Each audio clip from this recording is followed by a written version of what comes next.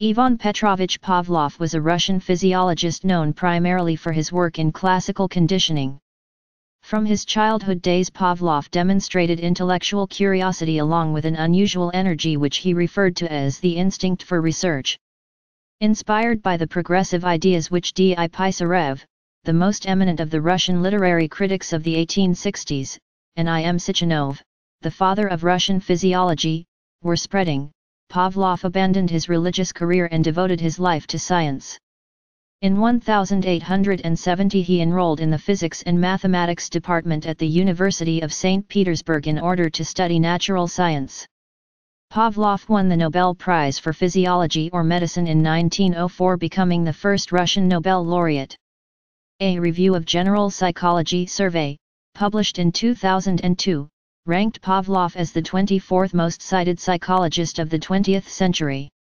Pavlov's principles of classical conditioning have been found to operate across a variety of experimental and clinical settings, including educational classrooms. Education and early life. Ivan Pavlov, the eldest of 11 children, was born in Ryazan, Russian Empire. His father, Peter Dmitrievich Pavlov, was a village Russian Orthodox priest. His mother, Varvara Ivanovna Uspenskaya, was a devoted homemaker. As a child, Pavlov willingly participated in house duties such as doing the dishes and taking care of his siblings. He loved to garden, ride his bicycle, row, swim, and play gorodki. He devoted his summer vacations to these activities. Although able to read by the age of 7, Pavlov was seriously injured when he fell from a high wall onto stone pavement. He did not undergo formal schooling until he was 11 years old as a result of his injuries. Pavlov attended and graduated from the Ryazan Church School before entering the local theological seminary. However, in 1870, Pavlov left the seminary without graduating to attend the University at Saint Petersburg, where he enrolled in the physics and math department and took natural science courses. In his fourth year, his first research project on the physiology of the nerves of the pancreas won him a prestigious university award. In 1875, Pavlov completed his course with an outstanding record and received the degree of Candidate of Natural Sciences. However, impelled by his overwhelming interest in physiology, he decided to continue his studies and proceeded to the Imperial Academy of Medical Surgery. While at the Academy of Medical Surgery, Pavlov became an assistant to his former teacher, Tyson, but left the department when Tyson was replaced by another instructor. After some time, Pavlov obtained a position as a laboratory assistant to Professor Ustomovic at the Physiological Department of the Veterinary Institute. For 2 years, Pavlov investigated the circulatory system for his medical dissertation. In 1878, Professor S.P. Botkin, a famous Russian clinician, invited the gifted young physiologist to work in the physiological laboratory as the clinic's chief. In 1879, Pavlov graduated from the Medical Military Academy with a gold medal award for his research work. After a competitive examination, Pavlov won a fellowship at the Academy for postgraduate work. The fellowship and his position as director of the physiological laboratory at the clinic of the famous Russian clinician, S.P. Botkin, enabled Pavlov to continue his research work. In 1883, he presented his doctor's thesis on the subject of the centrifugal nerves of the heart and posited the idea of nervism and the basic principles on the trophic function of the nervous system. Additionally, his collaboration with the Botkin Clinic produced evidence of a basic pattern in the regulation of reflexes in the activity of circulatory organs. Influences. He was inspired to forsake his Orthodox Christian background and pursue a scientific career by Pisarev, a literary critique and natural science advocate of the time, and Sechenov, a Russian physiologist, whom Pavlov described as the father of physiology. Career. After completing his doctorate, Pavlov went to Germany, where he studied in Leipzig with Karl Ludwig and Imre Kelly in the Heidenhain laboratories in Breslau. He remained there from 1884 to 1886. Heidenhain was studying digestion in dogs, using an exteriorized section of the stomach. However, Pavlov perfected the technique by overcoming the problem of maintaining the external nerve supply. The exteriorized section became known as the Heidenhain or Pavlov pouch. After 2 years, 1884-1886, Pavlov returned from Germany to look for a new position. His application for the chair of physiology at the University of Saint Petersburg was rejected. Eventually, Pavlov was given the chair of pharmacology at Tomsk University and then at the University of Warsaw. However, he went to neither place. In 1890, he was appointed the role of professor of pharmacology at the Military Medical Academy and occupied the position for 5 years.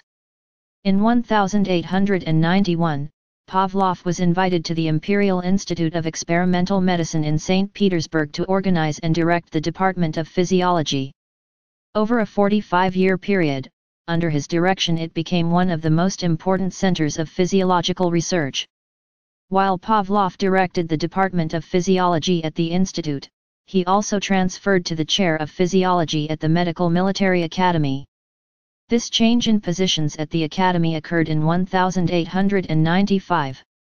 He headed the physiology department at the Academy continuously for 3 decades. Also, starting in 1901, Pavlov was nominated for the Nobel Prize in Physiology or Medicine for 4 successive years. However, he did not win because his nominations were not specific to any discovery and were based on a variety of laboratory findings.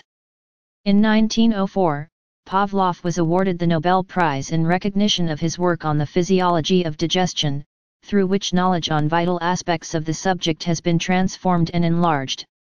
While at the Institute of Experimental Medicine he carried out his classical experiments on the digestive glands, which is how he eventually won the Nobel Prize mentioned above. Pavlov investigated the gastric function of dogs, and later, children, by externalizing a salivary gland so he could collect, measure, and analyze the saliva and what response it had to food under different conditions. He noticed that the dogs tended to salivate before food was actually delivered to their mouths, and set out to investigate this psychic secretion, as he called it. Pavlov's laboratory housed a full-scale kennel for the experimental animals. Pavlov was interested in observing their long-term physiological processes.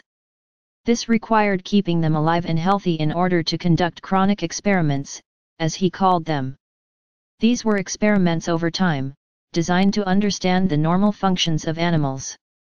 This was a new kind of study, because previously experiments had been acute, meaning that the dog went through vivisection and was ultimately killed in the process. A 1921 article by S. Morgulis in the journal Science came as a critique of Pavlov's work in that it addressed concerns about the environment in which these experiments had been performed. Based on a report from H. G. Wells, claiming that Pavlov grew potatoes and carrots in his lab, the article stated, "It is gratifying to be assured that Professor Pavlov is raising potatoes only as a pastime and still gives the best of his genius to scientific investigation." Also in 1921, Pavlov began holding laboratory meetings known as the Wednesday meetings, where he spoke bluntly on many topics, including his views on psychology. These meetings lasted until he died in 1936. Pavlov was highly regarded by the Soviet government, and he was able to continue his research until he reached a considerable age. He was praised by Lenin.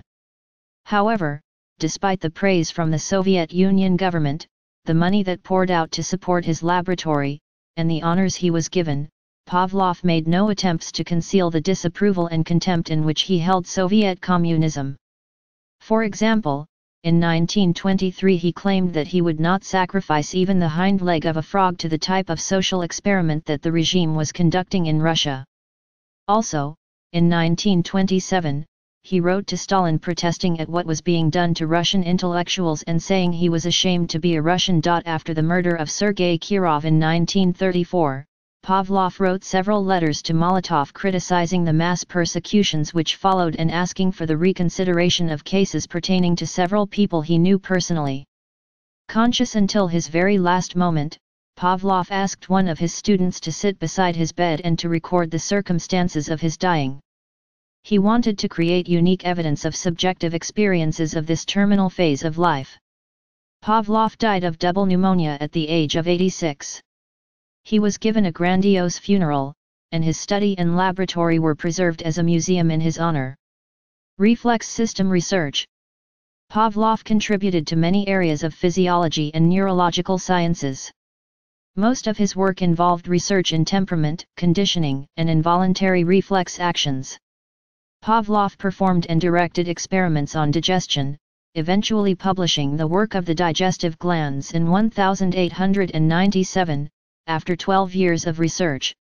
His experiments earned him the 1904 Nobel Prize in Physiology and Medicine. These experiments included surgically extracting portions of the digestive system from animals, severing nerve bundles to determine the effects, and implanting fistulas between digestive organs and an external pouch to examine the organ's contents. This research served as a base for broad research on the digestive system. Further work on reflex actions involved involuntary reactions to stress and pain. Pavlov extended the definitions of the 4 temperament types under study at the time: phlegmatic, choleric, sanguine, and melancholic, updating the names to the strong and impetuous type, the strong equilibrated and quiet type, the strong equilibrated and lively type, and the weak type. Pavlov and his researchers observed and began the study of transmarginal inhibition, TMI, the body's natural response of shutting down when exposed to overwhelming stress or pain by electric shock. This research showed how all temperament types responded to the stimuli the same way, but different temperaments move through the responses at different times.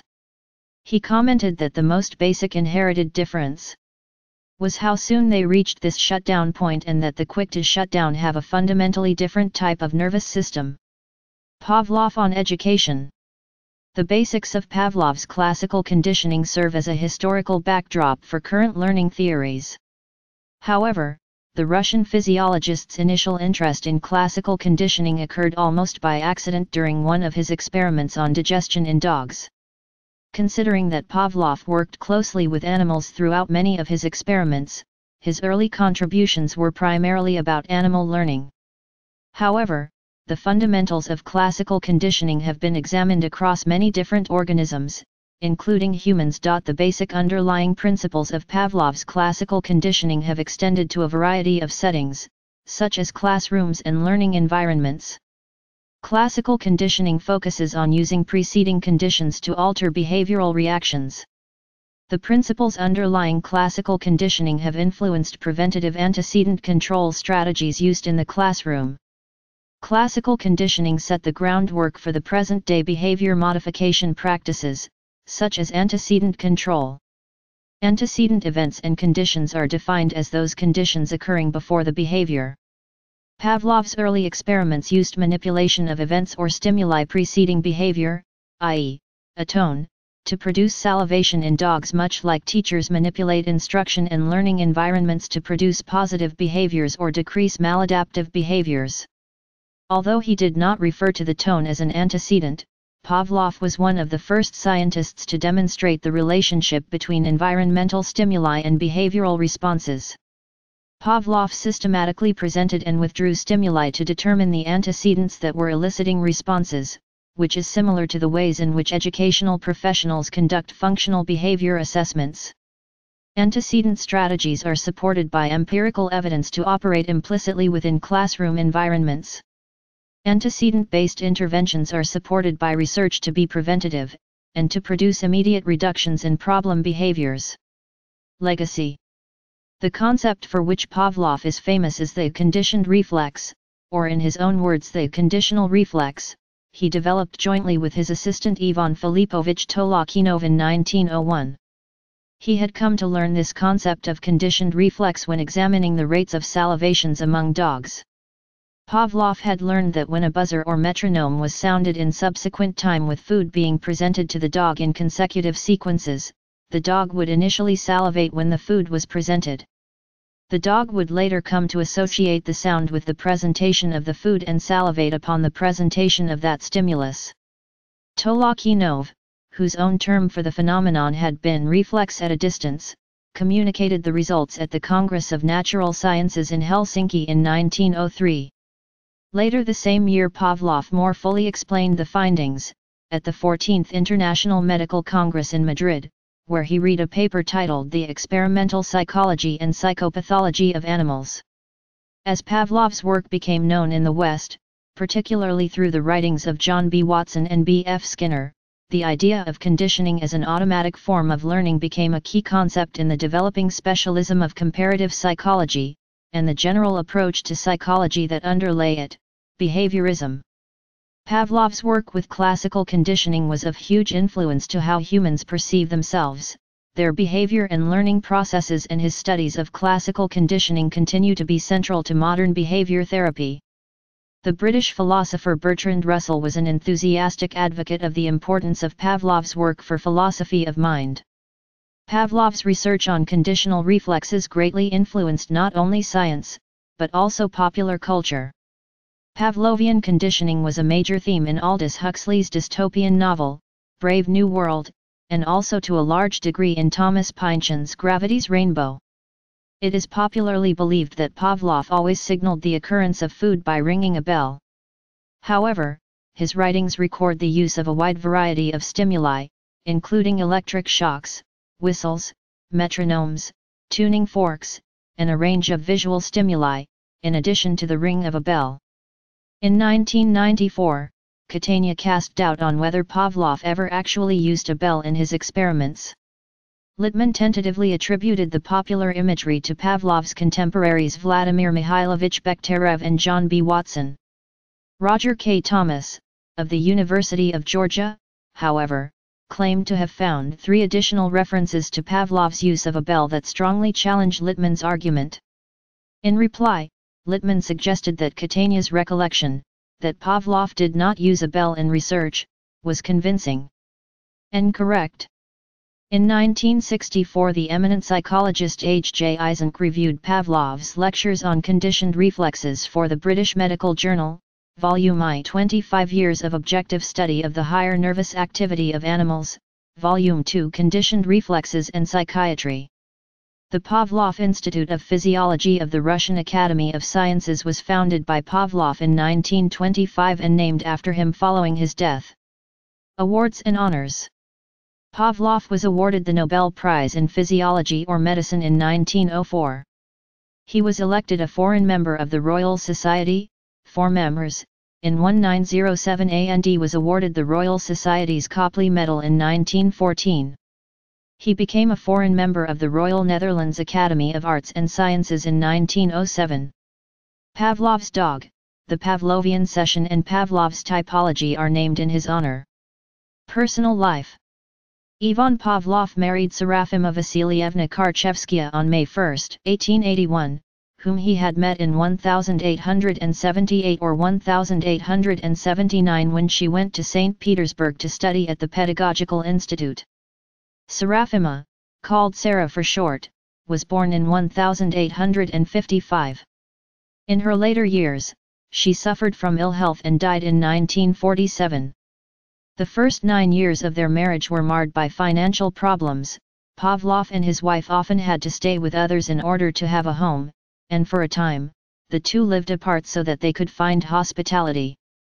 Although their poverty caused despair, material welfare was a secondary consideration. Sarah's first pregnancy ended in a miscarriage. When she conceived again, the couple took precautions, and she safely gave birth to their first child, a boy whom they named Mirchik. Sarah became deeply depressed following Mirchik's sudden death in childhood. Ivan and Sarah eventually had 4 more children, Vladimir, Viktor, Vsevolod, and Vera. Their youngest son, Vsevolod, died of pancreatic cancer in 1935, only 1 year before his father. Pavlov was an atheist.